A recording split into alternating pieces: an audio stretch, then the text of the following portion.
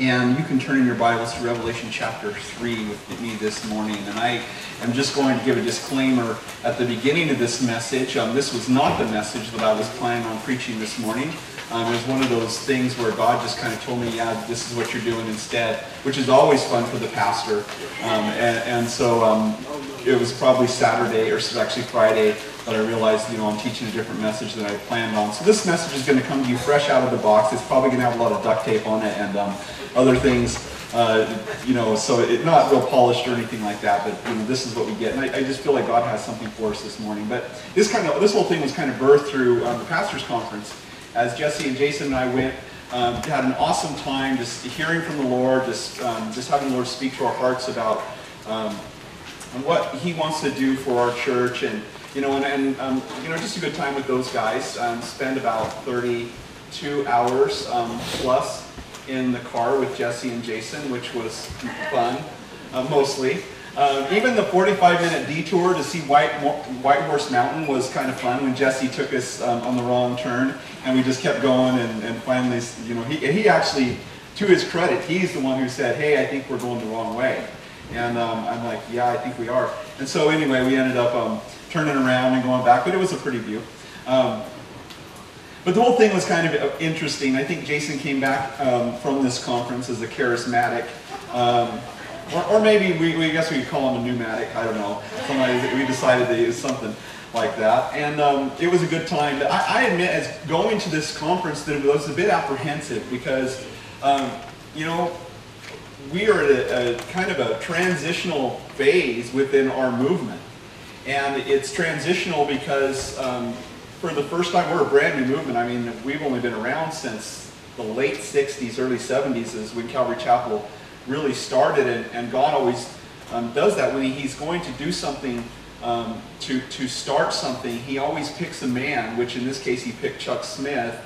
And Chuck didn't plan it. He didn't, wasn't what his goals were or anything, but God took Chuck and he discipled a bunch of young men who were hippies at that time, part of the Jesus movement, and He sent them out throughout, California and then throughout the world, and now Calvary Chapel is all over the world, over 3,000 churches, and growing every year. I think they planted 250 churches last year were planted through Calvary Chapel, and a lot of just upstarts that aren't official Calvary Chapels yet. They're just little Bible studies everywhere right now. And so God is doing something within our movement, but Chuck passed away last year.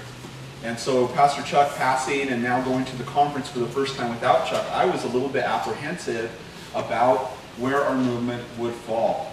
And I candidly, I was just kind of concerned that it would move through those specific transitions that movements do. It starts with a man, and it grows into a movement of God, and that movement then invariably, and we see this throughout church history, turns into a machine, and that machine then becomes a monument, or should we say a mausoleum, a relic of the past that people look back, and some people are still clinging to the system, but it's just mostly the elderly, and it's just dying as the people die. And that happens with movements. And so with Chuck being gone, a lot of people said, well, Calvary Chapel is going to change its space and everything is going to change. And so I was a little bit apprehensive. The conference was at a different location. It was at Calvary Costa Mesa instead of at Marietta, and they said, well, it's because we're inviting more guys who are planning to plant churches this year. And you wonder about all that stuff, but I went, and I have to say that I was very, very pleased. Not only did God confirm a lot of things in my heart about our fellowship and the direction that we've been going, just encouraging, but also to see that nobody's grabbing for power, and they're just saying, hey, stay the course. God did this work, and in every church, as God sends a guy out, that becomes its own movement in itself. As God raises somebody up, and by faith they go out and they step out and plant a church, it's not going to be controlled by the big church, because there is no big church in Calvary Chapel. Every church is independent and autonomous. And I suppose that's what I was scared of. They were going to be like, well, we just need to become a denomination so that we can keep control of the guys who go wacky and all of that. And then it begins to be controlled by somebody in another place, and all of a sudden we become a denomination, and the Spirit is just pushed out. You know, and that's what happens a lot of times. But that's not happening, and I was really pleased to see that. that they continue to say, we need to love all Christians as believers in Jesus Christ and pastors. We need to realize that there are more people than just Calvary Chapel people, that the body of Christ is huge. And we need to love all of those people and work together hand in hand with them. But having said that, they also are very clear that we need to stay the course, that we need to hold fast to the Word of God and allow the Holy Spirit to work within us and in our churches to determine what that church is supposed to look like and the direction, to remain flexible to the Spirit and allow the Spirit to move the church with the culture, not in the doctrinal sense, we want to stick firm to the Word, but allow the feel and the music and the orthopraxy of the way we do church to be fluid with the moving of the Holy Spirit and to continue to be a youth-driven movement. We always have to be reaching the youth. We always have to be reaching the youth. And that means that some of us, as I get older, there's certain styles of music I'm going to like, but, we got to continue to keep things fresh as the worship team is up here. And just everything has to remain that way, relevant to the culture. And I think, as we look around, you see young and old here. And that's a beautiful thing. That's exactly how a church should be. And so just encouraged, very, very encouraged. And so as we were coming back, I was putting together my message that I'd been preparing before in Acts chapter 7. And excited to do that. But, on my way back, as we were driving back, I have my computer open in the front seat, and Jesse's driving. So it's kind of hard to concentrate on the computer. He's a pretty good driver. He drove for 16, because of the detour, 17 hours straight, without even, just the whole time. So he's a good driver. And I couldn't focus on what I was supposed to be doing. I'm just looking at my passage. It just wasn't speaking to me, and I really just felt like God was telling me, I want you to speak on the topic of go. I have a message for you. And I just kept ignoring that. You know how you just ignore the Holy Spirit? I'm just like, don't leave me alone. I have my plans. Leave me alone. But here it is. And so by God's grace, duct tape and all, here we go. Here's my message. Turn with me to Revelation chapter 3 if you haven't already turned there. I think I told you to turn there already. In the book of Revelation, Jesus writes 7 letters to 7 churches in Asia Minor. And as he's writing to these churches, he's giving them a report card. And that report card is basically saying, hey, this is what I love about you. This is what I don't like about you. This is what needs to change. And this is what you need to do to get back to where you need to be. And so there's exhortation, there's encouragement, there's comfort, there's all these things that he gives to each of the churches. Some are missing some elements. But he's giving them basically, this is what I see when I look at you. And as we see this, we're looking at Revelation chapter 3. And of course we're talking about the church of Philadelphia. And he says this to them. He says, verse 8, I know your works. See, I have set before you an open door, and no one can shut it. For you have a little strength, have kept my word, and have not denied my name. Now, I'm not going to be presumptuous and say Calvary Chapel Emmett is the Church of Philadelphia, or we're much like it, or somehow that's how God sees us, because I think that we have a lot of growing to do. But I also see that this specific passage, I also feel like this specific passage is what God is speaking to us right now. And what he says here, he says, I've set before you this open door, and that's kind of what I'm seeing for our churches. We have these open doors that God has set before us. But he also encourages them. He says, this is why I've opened doors for you, for you have a little strength. And thinking of our church, we don't have great wealth. It's amazing. Not too long ago, this building was so ugly that most people just passed it by and wouldn't even try to come to church here because it just was so unsightly. And it's still not real functional. We don't have great function here, but you guys put up with it. A lot of people come and put up with it, and that's awesome. And we don't have great power or influence. And yet what we do have, because of where we've been and what we've seen God do, we do have faith. We believe that he is our strength. And I think that that's what he's saying when he says you have a little strength, because Jesus, of course, says my strength is made perfect in weakness. And so recognizing that we don't have a whole lot of power or influence or a lot of wealth, we realize that Jesus is what we have to look to. And we know and we believe and we've seen where God guides, God provides, right? We've seen that the Spirit leads us and we step out in faith in ventures of faith, and the Lord provides for us along the way. We've seen that. And so as a church, we have a little strength. We could have more faith, and hopefully we will, but right now, we have a little faith, and we have a little strength. He also says, you've kept my word. And the word kept here in its noun form actually means warden, like of a prison, locked down. In its verb form, it means to protect, it means to guard. And of course, that would imply also obedience. But we are focused on keeping God's word. And that's what we do. Just through the Bible, verse by verse, chapter by chapter, we go through God's word, like it or not, and sometimes not. Honestly, there's passages that we go through in the New Testament as we're going through, and the Old Testament as we just go through verse by verse. There's passages I would rather not teach because I know I'm going to get letters and people are going to complain about it because there's just difficult topics. But all we're doing is just turning the page, right? We're just turning the page and looking at the next thing that God says. And guess what? Sometimes, if you haven't figured this out yet, you will. Sometimes it offends. It offends me.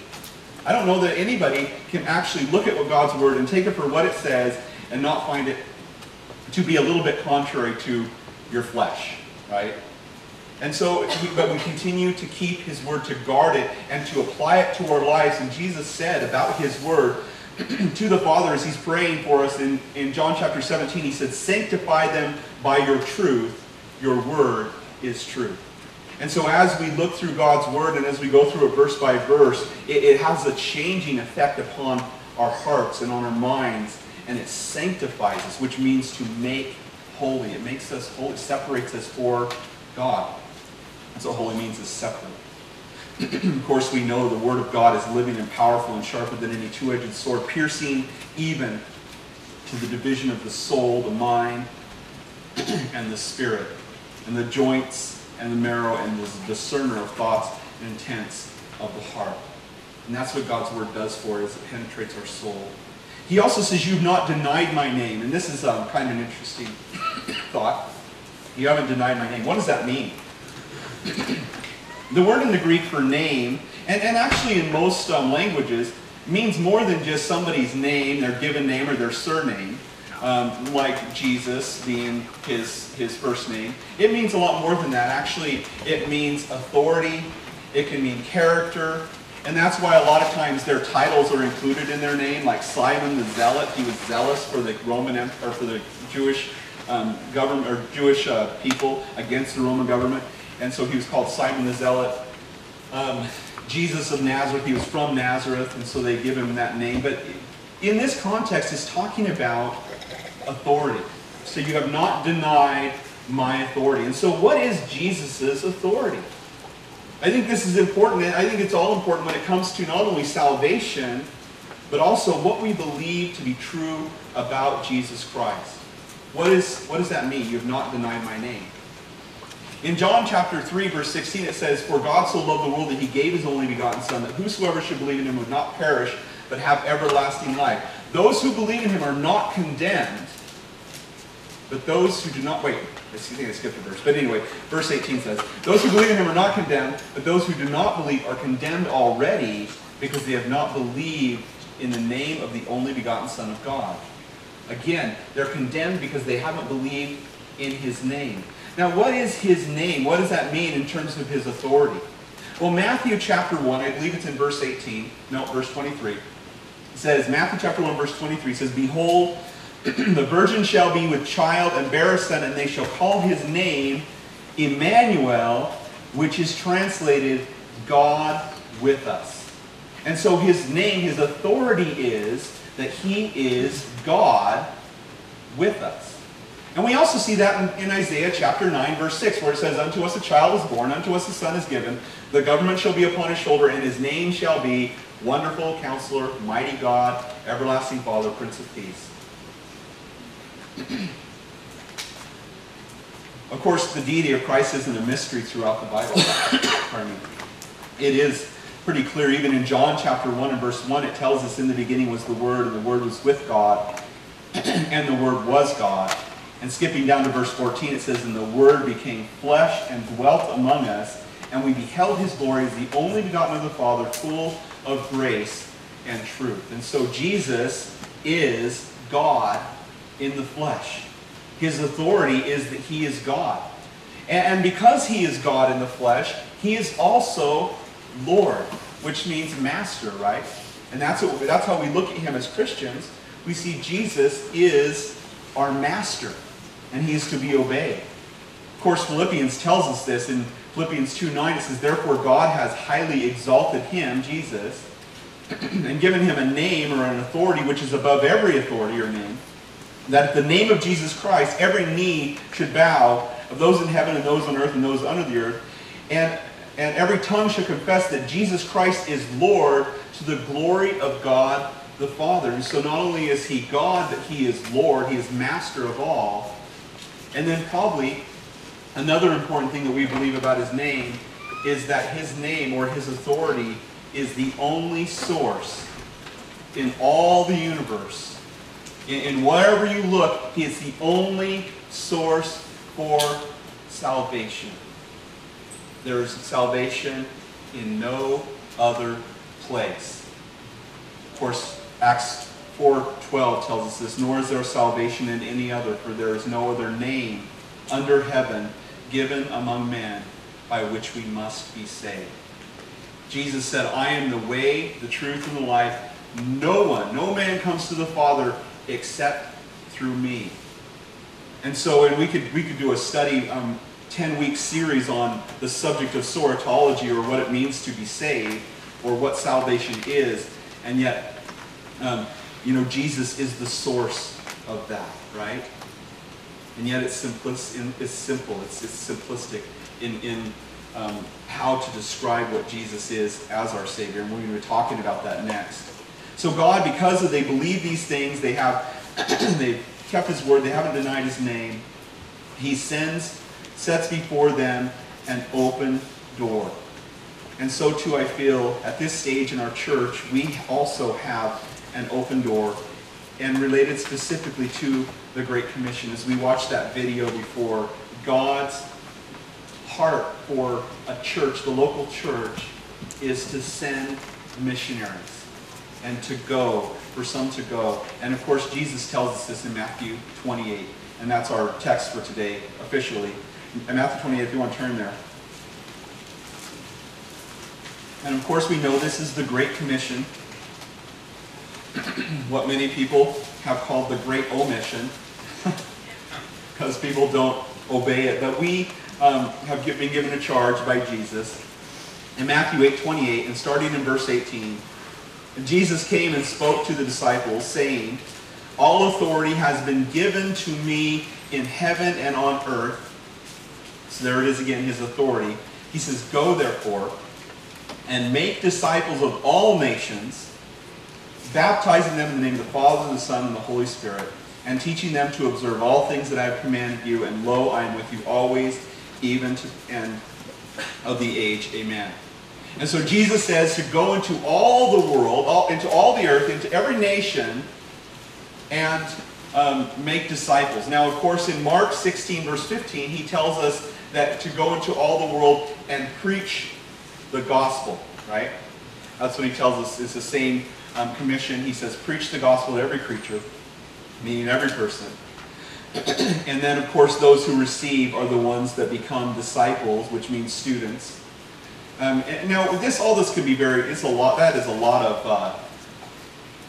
Christianese there, isn't it? Preach the gospel to every creature. We hear that, and I think that that's intimidating to us, because preaching the gospel is the job of the minister. Now, we've been talking about words, and I think words are important, and what these words mean is very important, because it's not all that official. I think it's interesting to me that people grab onto words, and they grab onto systems, and they think that God is just so impressed by how accurately we try to do things, which I don't think is necessarily the case. You see, it tells us here we need to baptize in the name of the Father, Son, and Holy Spirit. Do you realize that that's actually an issue within the church? When you baptize somebody, if you didn't say in the name of the Father, Son, and Holy Spirit, when you baptize them, no good. That's what people will tell you. Well, I was baptized in the name of Jesus. In another place it says, baptize in the name of Jesus. Oh, not good enough, because you have to be baptized in the name of the Father, Son, and Holy Spirit. Then you have the other group out there. Oh, if you're baptized in the name of the Father, Son, and the Holy Spirit, that's no good. You have to be baptized in the name of Jesus only. I mean, really? And yet, what it really means is to be baptized in the authority. And don't we have the authority of the Father, Son, and Holy Spirit? Don't we have the authority of the Son, Jesus, when we baptize somebody? Do we actually have to say those words? For your benefit, when I baptize you, I do say that. If you've been baptized by me, I say in the name of the Father, Son, and Holy Spirit, in Jesus' name. Yes, I do. Just because I know that somebody's going to come and say, oh, it wasn't any good. You know, it's just ridiculous. But just to not offend, you know, we feel like, oh, we have to say in Jesus' name, amen, or it doesn't get sent.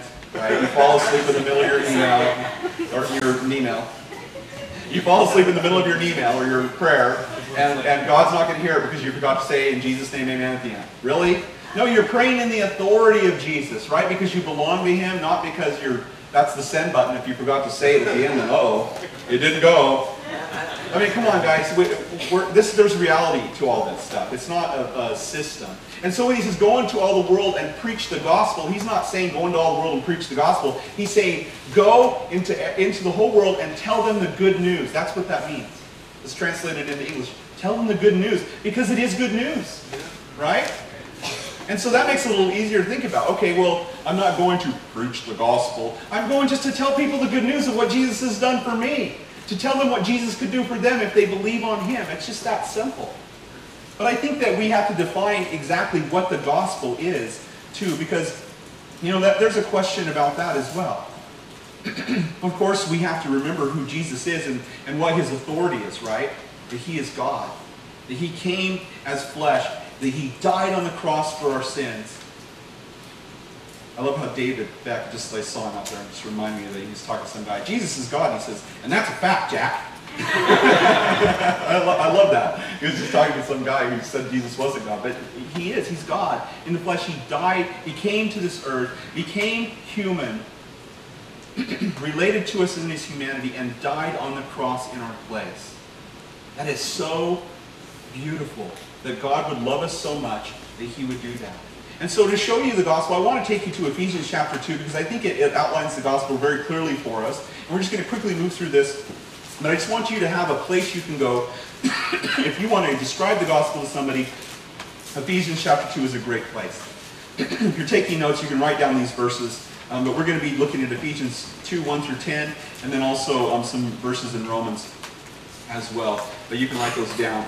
But just if you don't write it down, you can go to Ephesians 2. And it starts out with, and you who were dead in trespasses and sins. Now it says in there probably He made alive. You'll notice it's in italics. For our purposes, we're going to take that out just because it's not in the original text. It's just there for clarity. Not removing something from the Bible. It's just, they added that for clarity. But we're going to take it out just to look at it. You'll notice it's italicized, and that's what that means when it's italicized, that it was added for clarity. But it says, and you who were dead in trespasses and sins, in which you once walked according to the course of this world, according to the prince of the power of the air, the spirit who now works in the sons of disobedience, among whom also we once conducted ourselves in the lusts of our flesh, fulfilling the desires of the flesh and of the mind, and were by nature children of wrath, just as the others. That paints the picture of where mankind is. Where you are outside of Jesus. That you are following the course of this world. You are a slave of the devil. He is controlling your life, and he is leading you where he wants you to go, and you are just fulfilling the lust of your flesh and of your mind, and you are in bondage to sin. Because when man comes into this world, he is a sinner. Now, I said this was the good news. That's not good news, is it? You have to have the bad news first, and then you can tell the good news. And so you tell somebody, you are a sinner. Think about it.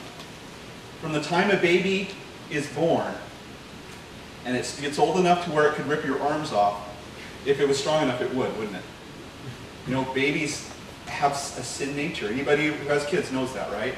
You know that kids, the world tells us, it's ironic, the world tells us, psychology tells us, man is basically good. What man? I mean, do you know of anybody who is basically good? I mean, if you look at our own hearts, we realize we're desperately wicked, right? At our core. And we are born into this place where we are, as it talks about, children of wrath. And what that means is that we are objects, from birth, we are objects of God's wrath. We are born with a sinful nature. And it's not that God hates us or God wants to smash us. It's not that at all. It's just that we are not pleasing to Him because we are contrary to Him in our sin. And He is perfect. And that's a difficult place to be. Can a baby be an object of wrath? That's hard for us to get around, you know. We look at our children and our babies and we realize they're snot sometimes, but I mean, really, wrath? And yet, that's just because we're human and we look at human babies and we have compassion on them. Oh, in fact, the other babies too, you know, we look at puppies and we have compassion on them. And we look at kittens and we have compassion on them because they're cute, right? And yet, what if your dog was pregnant and you're just so excited for the puppies to come, and you hear, you know, in the morning you hear these yelps and squeals and stuff, and you take your kids out there and you're so excited to go see these cute little puppies that were just born, and you look out and you see your dog and there's something wrong and it's foaming at the mouth, and a bat had got into the little cage as it was you know, giving birth and stuff, and it had bitten the dog and the puppies. And now the puppies have little foam in their mouth, and your kids are running toward them, puppy, puppy, puppy. You're like, no, you pull your kids back because, of course, they have hydrophobia, right? Rabies. And if they bite your children, it will spread to them. And so you're concerned about that, and you pull your kids back. You love the puppies, but now they're an object of your wrath. You can't allow your children to go near them. You can't go near them because it's dangerous, in a sense. Or think about this. Maybe there was a baby born in your home. And you weren't really anticipating it. You didn't know it. But it was born. Oh, babies are so cute, aren't they? That little sack of baby spiders that came out from your headboard and invaded you across your face as you were sleeping that night. Oh, so precious, right? No, they're an object of your wrath. Oh, no! You know, you kill them because they're hideous. Or a baby mouse that's born inside the wall of your house. Actually, not a baby mouse, baby mice. 40 of them. In the little nest in there. Oh, so precious. No, not really, right? Because you know what they do. We used to have, we lived across the street over here where Jesse and Kathy live now. We used to catch mice, you guys probably do, catch mice in our garden tub. They would just get in there, like if a mouse got in the house, it'd get into the garden tub. We run around there and couldn't get out. And so I would get a jar and I would catch that mouse and I would take it out and I would let it go in the wild. No, I'd kill it, right? I'd smash that thing or drown it or something. I exact wrath upon that little venomous creature, right? It's disgusting. Shannon didn't want to know that. She's like, I don't want to know what you do. One time I smashed one. Oh, just kidding. You know, they're an object of my wrath, right? But let's say one day, little Joshua here was coming in. This is just hypothetical. But let's just say Joshua came in and I grabbed that mouse and got it in a jar, caught it in a jar, and I put a paper underneath and flipped it upside down. I'm getting ready. My wrath is getting ready to fall on this little guy to squish him to oblivion. And Joshua comes in, he's like, oh, cute daddy mouse. And he looks at Mama, and Mama's heart changes from disgust to, oh, he is cute, you know. And all of a sudden now, everybody's looking at me with this like, can we keep him? Type of a look. And instead of going and smashing him like I was intending to do, I'm actually driving to the pet store to buy a little cage and get some shots and some food. And he is, because of my son and his intervention and his love, now all of a sudden this mouse becomes a part of the family. Right? Not my original intention, but that's how God saw us in verse 4, Ephesians 2, verse 4. But God, who is rich in mercy, because of His great love with which He loved us, even when we were dead in trespasses, He made us alive with Christ. By grace you have been saved. And of course, we remember John 3:16, for God so loved the world that He gave His only begotten Son, that whosoever will believe in Him would not perish but have everlasting life. That God gave His Son to come into this world, become a man, die upon the cross for our sins, because the wages of sin is death. Romans 6:23. The wages of sin is death. We earn death. because of our wickedness. And yet, even though we earned death, God, rich in mercy, sent his Son to die in our place. And Romans 6:23 ends with, but the gift of God is eternal life in Christ Jesus our Lord. You see, sin condemns all. God condemns all under sin because of sin. It tells us in Romans 3:10 that is written, there is none righteous, no, not one. And Romans 3:23 tells us that for all have sinned and fallen short of the glory of God. Everyone is a sinner by birth, but we can deny that sin nature because of what Jesus did for us. We can reach out to him, and God accounts his sacrifice on the cross as payment for our debt to God. And when we do that, he gives us eternal life as a free gift. And that's what's beautiful.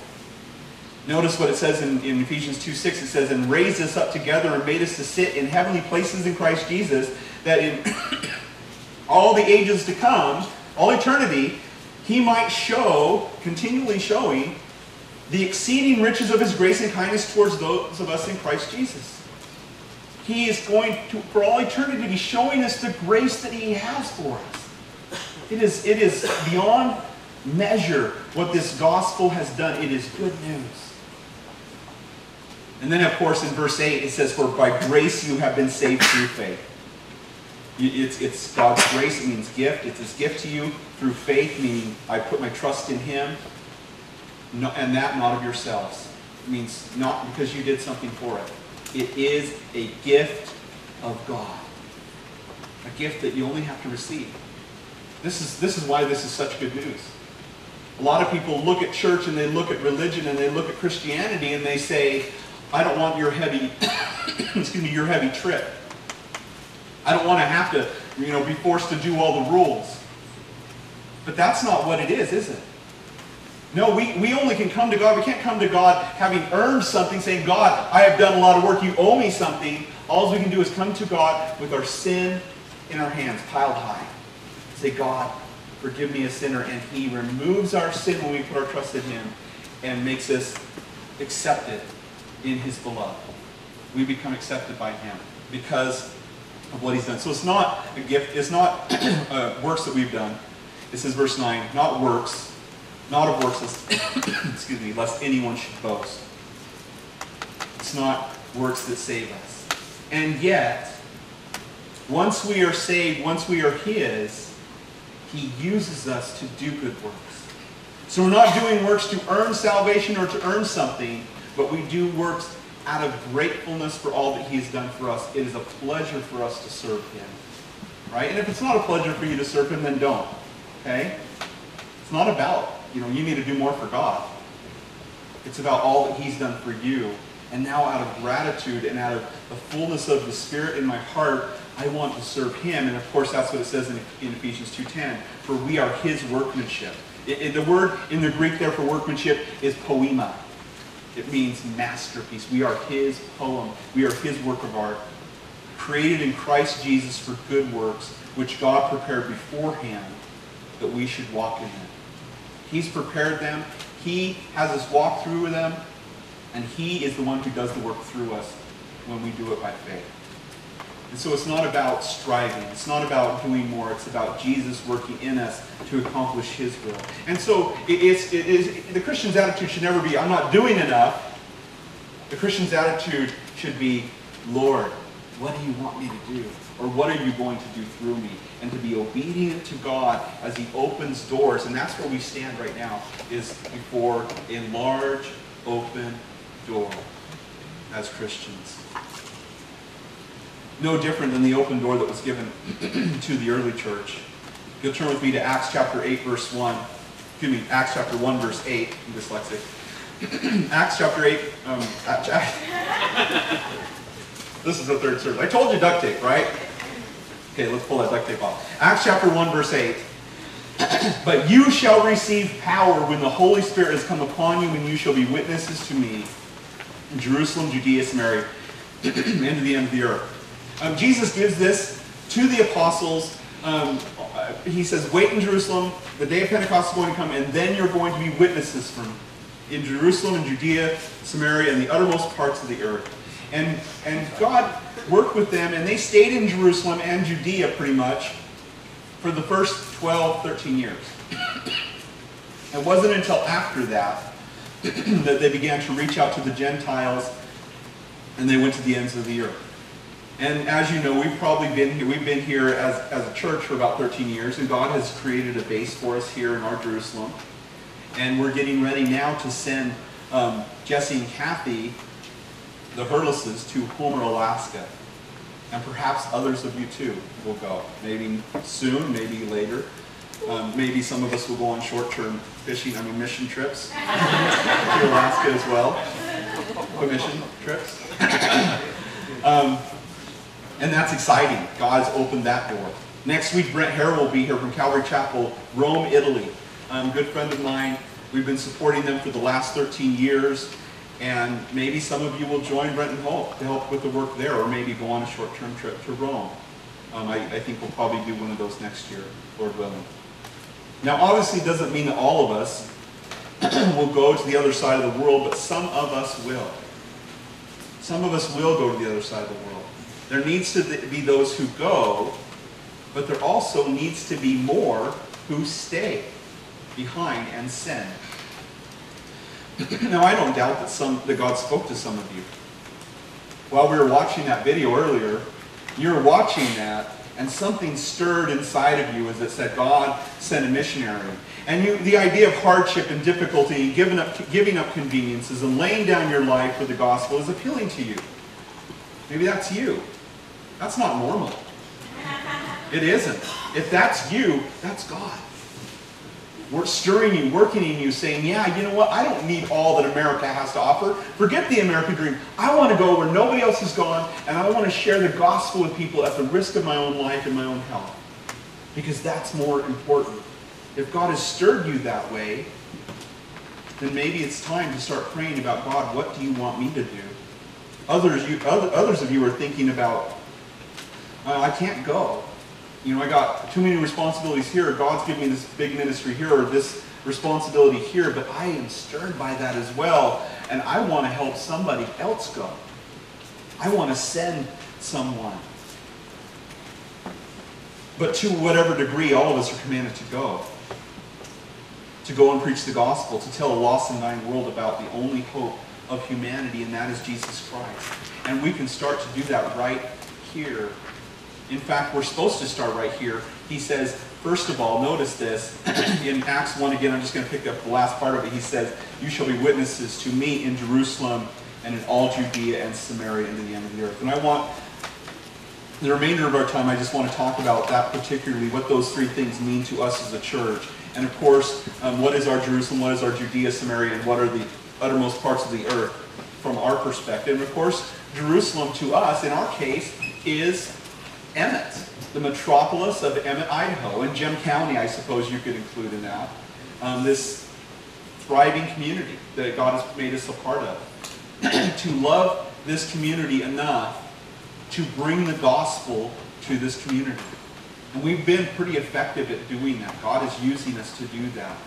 But maybe God is speaking to you specifically and saying, how are you doing that in your sphere of influence? How are you sending the gospel to people? And that is a terrifying thing, I know, for some of you. To think about talking to somebody about Jesus. You know, it would be one of those conversations where you're like, you know, I don't know what to say. You know, and it's so scary. It can be scary talking to people about Jesus. But it really doesn't have to be as scary as we feel that it is. And of course, you know, reaching out, preaching the gospel, sharing the good news. Good news, it can be anything from, you know, a detailed gospel presentation to someone, to passing out a tract to someone, say, hey, or maybe just inviting them to church. You sit with them in church and then afterwards talk to them about whatever, and, you know, answer any questions they might have. Praying for those in your neighborhood, friends and family, that God might open a door of opportunity for you to speak to them. There's a lady walking down the street. She saw this girl, you know, every day sitting out on her porch, and she felt like she really needed to share the gospel with her. Now this is a little bit uncomfortable for me, but this is what's been happening, and I'm not sure exactly why it's happening, but it seems like people from other churches who are elderly are talking to people, they're sharing the gospel with people, and then they're telling them, you need to go to Calvary Chapel. They're not taking them to their own churches, and I'm not sure why. I don't know how I feel about that. It's a little strange, but praise the Lord. You know, I mean, they're sharing the gospel. But a lady came in and she said, I need some pamphlets on your church because I go to this other church, but I want them to come to your church. Okay. Not ideal, you know. Ideally, you want to say, hey, come with me, right? I'll be there with you, I think. And so, you know, those are good things. We can do that being a part of BBS. You realize, as they were talking about earlier today, when you reach these little kids for Jesus, a lot of times entire families get saved. We've seen that happen again and again, our BBS outreaches. And then Cherry Festival, of course, and other outreaches. But we also have some pretty amazing tools to reach people in our town. And I want to just share, I want to expand your mind a little bit here when it comes to how we can reach people. And this isn't going to relate to everybody, but I think that it will probably relate to a lot of you. You see, I have something on my phone right here. It's called a camera. And it's now it's looking at all of you. So I want everybody to smile because I just took, with a fisheye lens, I just took a picture of all of you. And I'm going to post that on Facebook. And I want you to go on Facebook. If you have Facebook, I want you to go on Facebook and I want you to tag yourself in that photo. And what's going to happen is all of a sudden your friends are going to see you at church. Oh my goodness, look, they're at church. Okay? Now, one thing that people do in our church a lot, actually, and this is kind of cool, is people will get on before church. I noticed my Facebook kind of explodes with a few posts. Getting ready to go to Calvary Chapel, expecting God to speak to me today. You know, can't wait. And then they post it on Facebook, and then they come to church. And then sometimes after church, you see it, oh, you know, great message or great worship today or whatever, God spoke to me, or a quote or something like that, and somebody posts it. You know, I noticed that there's pictures that were taken during church. You know, when we were at the pastor's conference, it was kind of crazy. Everybody had their phone out. All of us. I mean, even me, Jason. Jason was taking video with his phone. Jesse had his tablet up and he was taking pictures during service. And, you know, during messages, you probably noticed my post. There was pictures of the sermon. Somebody's doing, and I put like a quote or something funny that they said or something like that. And that's just a way to share. You know, maybe during your devotions, you can post something. And some of you do all this. You know, this is old news to a lot of you. But just to post something that the Lord spoke to you during devotion. And your friends see that. What would happen if every Sunday, every Saturday night, every Sunday, the residents of Emmett, their Facebook exploded, or their Twitter, or their Instagram exploded with Jesus? You know, and they see it and they hear it, and they're thinking, you know, maybe I should go check that out. You know, and then they come to Jesus. You know, we can use all of these things, social media, to reach people. Another thing we have, you can go ahead and put up that first slide. Right now, and this is what, is it coming up? Maybe. Chris? Hold on, what? What's that? What? Is it going? Yeah. Oh, there it is. Hey, will you go with me to Calvary Chapel this Sunday morning at 9 a.m.? Add a comment if you'd like to join us too. This is what they call a meme, right? And you can download that meme. It's on our website. We have a place on About Us. You can go to the bottom, it says Invitation Memes.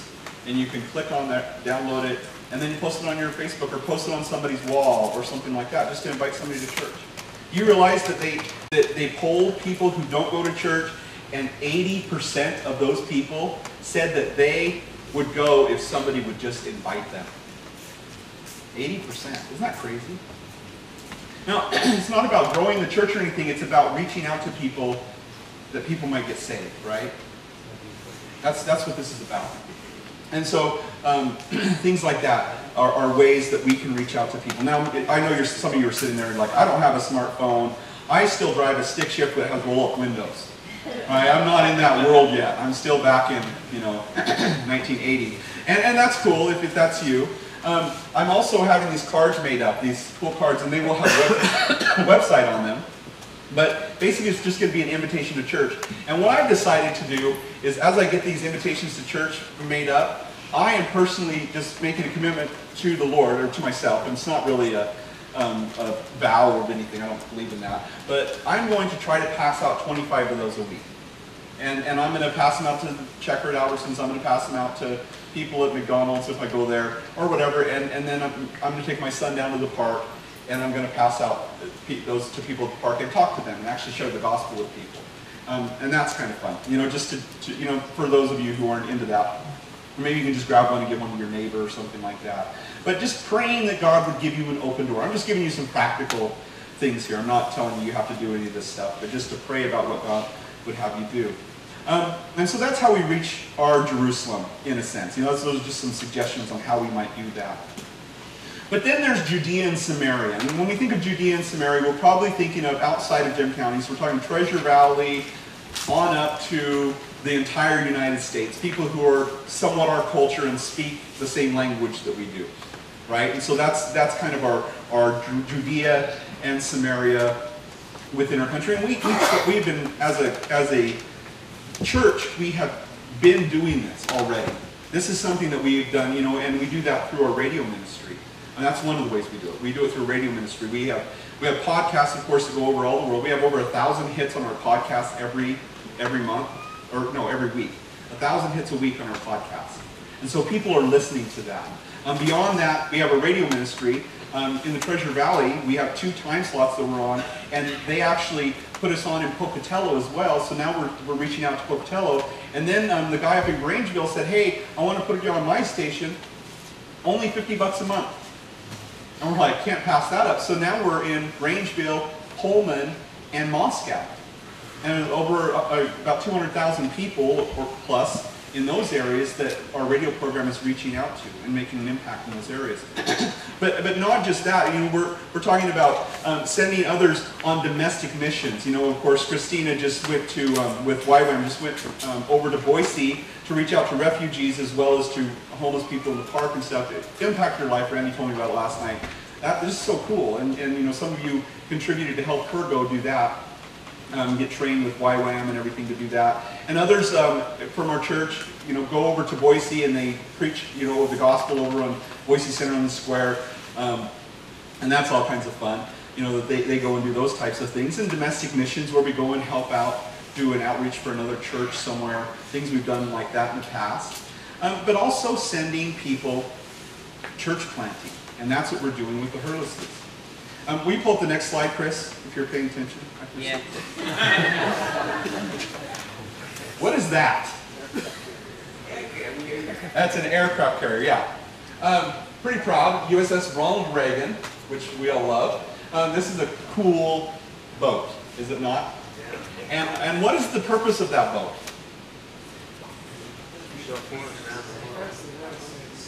Okay, yeah. And how does it do that? How does it keep peace and defend? What does it take from place to place? Aircraft, right? Yeah. It takes aircraft and pilots. That's the purpose of this huge boat, is to carry aircraft to wherever the mission needs to be accomplished to keep the peace in the world and to protect the United States of America, which we love, right? And that's awesome. We have this. And so this aircraft carrier exists solely to carry those pilots and those planes to wherever it is that the mission is going to be, and it sends them from there. Will you give me the next slide, Chris? Your way. There it is. There is 5,700 plus people on that boat. There is everything from dishwashers to Marines in the bottom of the boat in case it gets attacked so they can come out and defend the boat. There are people who load weapons onto the planes. There are people who taxi the aircraft. There are people who maintain the aircraft, mechanics who maintain the aircraft. There's actually a captain of the ship and crew to the ship. There are people who keep the runway clean. There are people who do the laundry. There are doctors and nurses. There are all kinds of people that work on this ship to serve 113 pilots, even people who create the missions and tell the pilots where they're supposed to fly and what they're supposed to do, or there's reconnaissance or defense or whatever. That they make those plans, and then those pilots get on up to 90 planes. Now, when there's 90 planes on the USS Ronald Reagan, it is packed full. I mean, they barely have runway to get a plane down the runway and shoot it off into the sky, barely, because it is like nose to nose, side to side, stacked airplanes. They can get up to 90 on there, but usually there's probably only 40 to 60 aircraft on that airplane, or on that aircraft carrier at any given time. And all of those people serve so those few can accomplish a mission. And so too it is for us. We have a church family here. There's probably about 400 people who call this church their home. In the 3 services, we usually have about 300 per Sunday in the 3 services. Even during the summer, we've had up to that many, which is a pretty good base for us to be able to send out a few people who want to make a difference in another location. Now, here's the thing about that. This is what's interesting. God has shown to Jesse and Kathy that He wants them to go to Homer, Alaska. He's provided miracles. He's done miracles to prove to them that He wants them to go there. You know, and they have multiple proofs. In fact, Jesse needs more proofs than most people. And so God has graciously just showered it upon. I mean, the only thing He has not done is scream from a megaphone in the sky, which God doesn't need a megaphone, but He could have used one and said, "Jesse, go!" He could have. And He pretty much did that, but without a megaphone. And so they're going to go. And they do not need us because they have God, right? I mean, we don't even have to support them financially. We could just say, see you later, and send them out, and they could go, and God would use them in Alaska. But we have an opportunity as a church family to send them, which I think is even better. See, when Paul was on his missionary journeys, he didn't have anybody saying, you know, hey, he didn't go and raise support or anything like that for himself.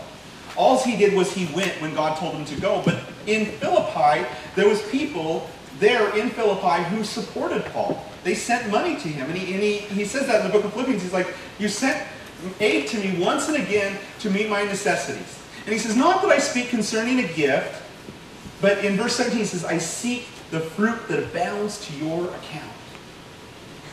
You see, if you partner with them to go to Alaska and they go there and reach people for Jesus, then you share in that ministry with them. You become a part of that ministry, and people get saved because of your partnership with them in the gospel. When Shannon and I came here, we didn't really have any support. Of course, we weren't coming very far. We did it without support. So Shannon worked a full-time job, I worked a full-time job, and it made the work go a little bit slower. But we felt it was important to work, to do the ministry, because we didn't want to take anything from the ministry that was just getting going. We wanted to put all that money back into the ministry to reach more people. And I think that's important. Jesse isn't going, Jesse and Kathy, they're not going to Payette. They're going to Homer. It's going to cost about $10,000 just for them to move there. That's a huge step for them. And then just living expenses while they get there. Jesse will probably have to get a job. But wouldn't it be awesome if he could go up there, and we're going to give him his salary for 6 months at least. You know, we're praying about that. You know, and we give him a house too, but we're not going to be able to give him that. You know, can't send the house up there with him. So he's going to get his salary that he got. So, you know, he's going to be a little bit short when he gets there. And yet God's going to provide for him. But wouldn't it be cool if we as a church family would send them? I love what Paul said to Gaius as he wrote, John said to Gaius in 3 John chapter 1, there's only one chapter, but 3 John verse 5, Paul says this to Gaius, he says, Beloved, you do faithfully whatever you do for the brethren and for strangers, who have borne witness to our love before the church. If you send them forward in their journey in a manner worthy of God, you do well. Because they went forth in His name's sake, taking nothing from the Gentiles. We therefore ought to receive such, that they may be fellow workers for the truth. So what he's saying is, he says, when you send people, you send them in a manner worthy of God. And that you don't send them so that they have to, you know, try to take money from people that they're trying to minister to. Now, time will come when Jesse and Kathy get the church going, and they'll be able to start to draw a salary from that church, God willing.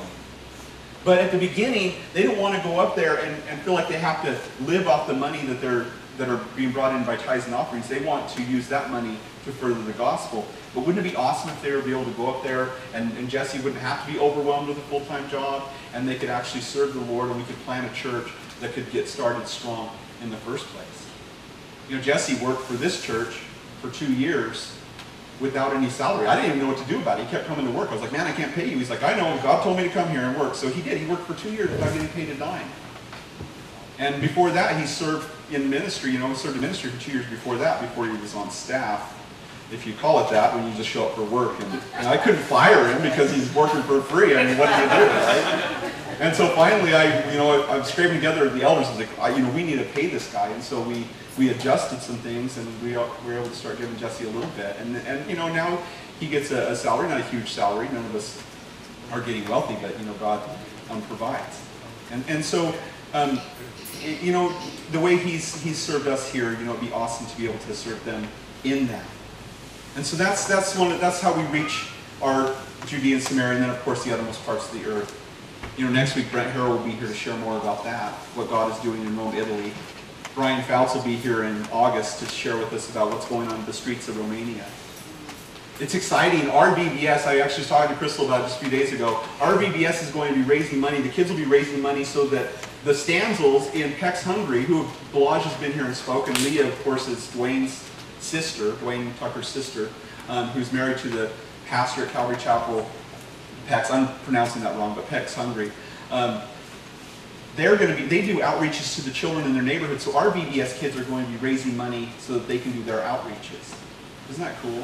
And so all these things, it's going to reach out to the ends of the earth, and that's what we do. Some of you have supported India. Our church has supported India. Many of you have participated in Runs for Heaven's Gate, which supports the AIDS victims who are taken in India. All these things to do that. And so as the years go on, we're going to be planning more short-term mission trips. Maybe next year I'll probably go to India before 2016 because that's when my visa expires, so I got to probably get there before that happens at least one more time. Some of us will be going on those mission trips to Alaska with the Hurleses, or Europe, or Eastern Europe, or India, or somewhere. But as we pray about that, God, where do you want me to go? What do you want me to do? We have to be obedient to Him, whether it's just staying home and praying and seeking God, or maybe sending some support, or maybe sending letters of encouragement. Whatever it might be, this is the open door that God has given us as a church. He has opened these doors that we might be able to walk through them and to see what God does. That's the beautiful thing about this. It's just about seeing what God does and being a part of what He's doing. We don't have to be a part of it. I'm not putting pressure on anybody to give to missions or to go on missions. You don't have to do that. What I want you to do, what I am putting pressure on you to do, is to get on your knees and saying, God, what do you want me to do? That's it. That's how simple it is. God, what do you want me to do? And then simply be obedient to that. And you'll see that God will do exceedingly abundantly above all than you could ask or think as you just obey Him. Let's pray. Lord Jesus, we thank You for Your grace. We pray that You would just use our fellowship to accomplish Your purposes for this place, Lord, here in Emmett, Idaho, and beyond, to Homer, Alaska, to the Treasure Valley, to around the world, to India, to Rome, to Pex, Hungary, to these places where people are dying and in need of the gospel of peace. Lord, we have good news to share. And I pray that You would provide those opportunities for us to share the good news. But as You say in Your word, how will they go? Or how will they hear unless there's a preacher? And how will they preach unless they are sent? Lord, I pray that You would put it on our heart, Lord, as a church, what You want us to do to send people that we might further Your work. Not only here in Emmett, but around the world. That You would use this little fellowship for Your glory, for Your gospel. In Jesus' name we pray.